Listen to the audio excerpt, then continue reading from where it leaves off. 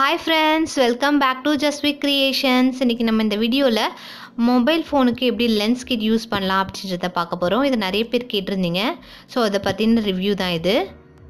இது Apexelன்ற ஒரு பிராண்ட். இது வந்து நான் ஃப்ளிப்கார்ட்டில் வாங்கியிருந்தேன். இதோட ப்ரைஸ் வந்து 1499.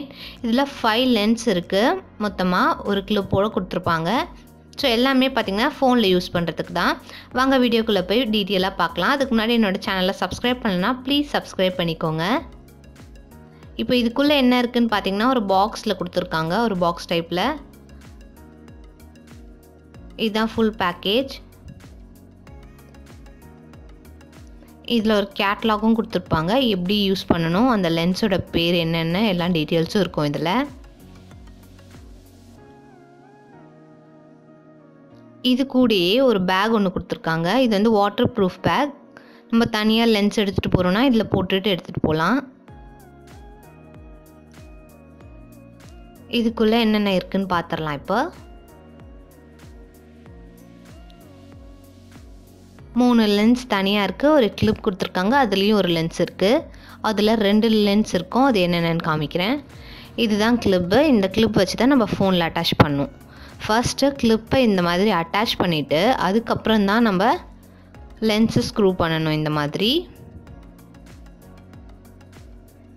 அப்போ தான் அது கரெக்டாக ஃபிக்ஸ் ஆகிருக்கும். நம்ம லென்ஸ் போட்டுட்டு அப்புறம் வச்சோன்னா சரியாக தெரியாது. ஸோ இந்த மாதிரி தான் பண்ணணும். அப்புறம் எப்பயும் போல் நம்ம வீடியோஸ் எடுக்க வேண்டியதான். இப்போது நான் நார்மல் ஃபோனில் எப்படி எடுத்தோம் அதே மாதிரி இந்த லென்ஸ் வச்சு எப்படி எடுத்தோம் அப்படின்றத 2 வீடியோவாக போடுறேன் எல்லா லென்ஸுக்குமே. இது பார்த்திங்கன்னா சூப்பர் வைட் லென்ஸ், அதாவது வைட் ஆங்கிளுக்கு யூஸ் பண்ணுறது. இது வந்து நம்ம இப்போ யூடியூப் சேனலுக்கு ரொம்ப யூஸ்ஃபுல்லாக இருக்கும். இந்த மாதிரி எப்பயும் போல் ஸ்க்ரூ பண்ண வேண்டியதான். இது பார்த்திங்கன்னா நார்மல் ஃபோன் கேமராவில் எடுத்த ஃபோட்டோ. இதே வந்து நான் வைட் ஆங்கிளில் காமிக்கிறேன் பாருங்கள், ரெண்டுத்துக்கும் டிஃப்ரென்ஸ் தெரியும். இதுதான் வந்து வைட் ஆங்கிளில் எடுத்த ஃபோட்டோ. ஸோ ரெண்டுத்துக்குமே நல்லாவே டிஃப்ரென்ஸ் தெரியும். அடுத்து இது வந்து ஃபிஷ்ஐ லென்ஸ்ன்னு சொல்லுவாங்க. இது வந்து 198 டிகிரி. இது எப்படின்னா ஒரு சர்க்கிள் டைப்பில் தெரியும். இப்போ வீடியோ பார்த்தா தெரியும் உங்களுக்கு, இந்த மாதிரி தெரியும். முன்னாடி பார்த்த ஃபோட்டோக்கும் இதுக்கும் டிஃப்ரென்ஸ் இருக்கும் பாருங்கள்.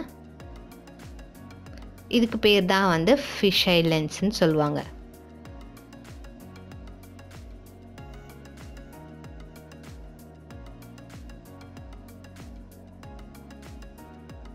அடுத்து இது வந்து மைக்ரோ லென்ஸ். இதில் வந்து 12, 24ன்னு 2 லென்ஸ் சேர்ந்துருக்கும்.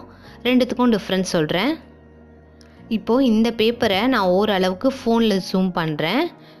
என்னால் கொஞ்சம் தான் ஜூம் பண்ண முடியும், ரொம்ப மைன்யூட்டாக பண்ண முடியாது, ஏன்னா ஃபோக்கஸ் ஆகாது நம்ம நார்மல் ஃபோனில். பாருங்கள், இதுக்கு மேலே ஃபோக்கஸ் ஆகலை.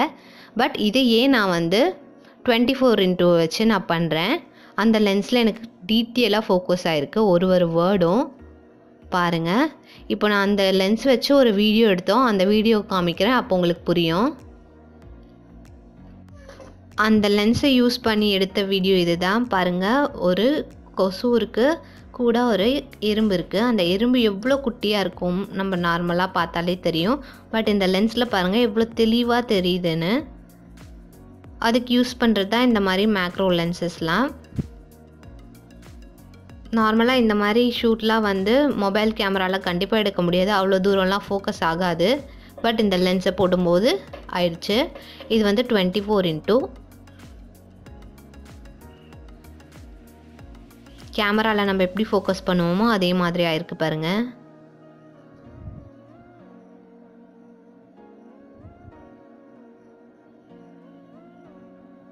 இந்த லென்ஸ்லாம் பார்த்திங்கன்னா தனித்தனியாகவும் கிடைக்கிது, இந்த மாதிரி கிட் இல்லாமல். அதோட லிங்க்கும் டிஸ்கிரிப்ஷன் பாக்ஸில் கொடுக்குறேன்.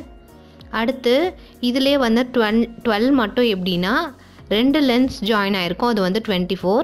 அதே ஒரு லென்ஸை நம்ம எடுத்துட்டோம் அப்படின்னா அதுதான் 12. ஸோ பாருங்கள், இதை நான் கழட்டிட்டேன். இது மட்டும் இருந்தால் அது வந்து 12 மேக்ரோ. ஸோ இதை வச்சு நாங்கள் எப்படி வீடியோ எடுத்தோன்றதை காமிக்கிறேன். அதே சேம் கொசு வச்சு தான் எடுத்தோம். முன்னாடி எடுத்ததுக்கும் இதுக்கும் டிஃப்ரென்ஸ் நிறைய இருக்கும். பிகாஸ் முன்னாடி நல்லா ஃபோக்கஸ் ஆகிருக்கும், இது ஓரளவுக்கு தான் ஆயிருக்கும்.